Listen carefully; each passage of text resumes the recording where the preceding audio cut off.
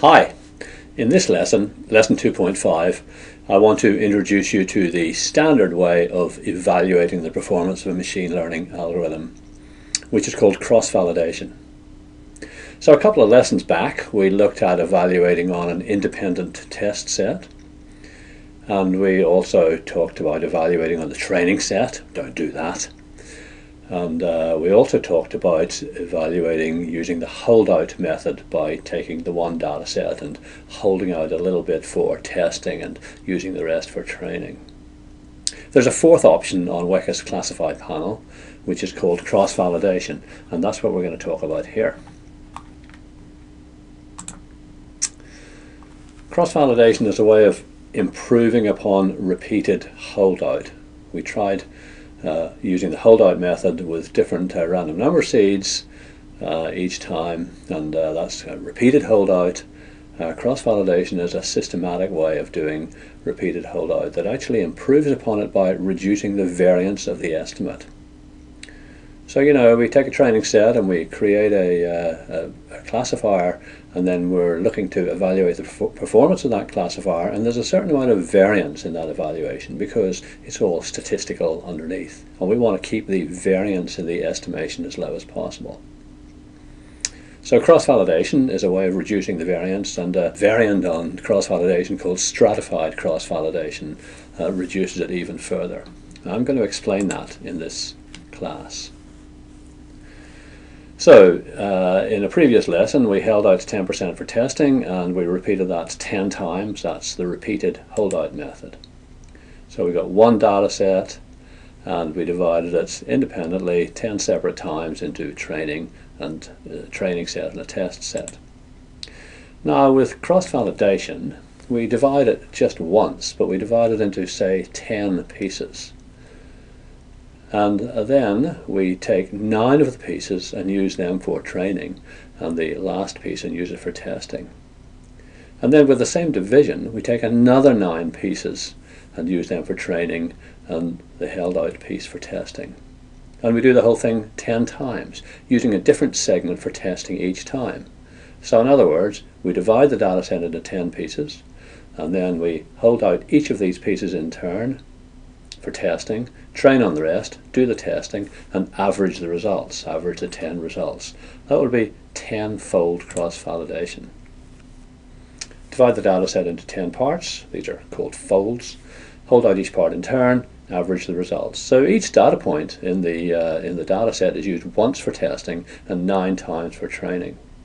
That's 10-fold cross-validation.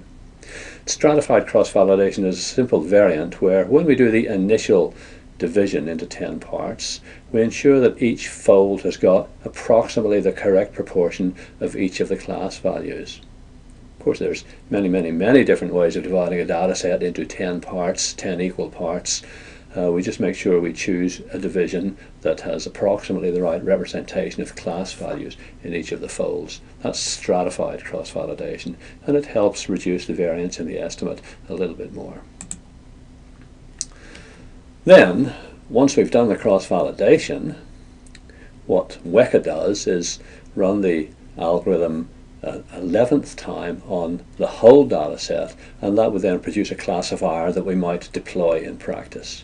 So we use 10-fold cross-validation in order to get an evaluation result, an estimate of the error, and then finally we do classification one more time to get an actual classifier to use in practice. So that's what I wanted to tell you. Cross-validation is better than repeated holdout, and we'll look at that in the next lesson. Stratified cross-validation is even better. Weka does stratified cross-validation by default. With 10-fold cross-validation, Weka invokes the learning algorithm 11 times, one for each fold of the cross-validation, and then a final time on the entire data set. A practical rule of thumb is that if you've got lots of data, you can use a percentage split and evaluate it just once. Otherwise, if you don't have too much data, you should use stratified 10-fold cross-validation. How big is lots? Well, this is what everyone asks.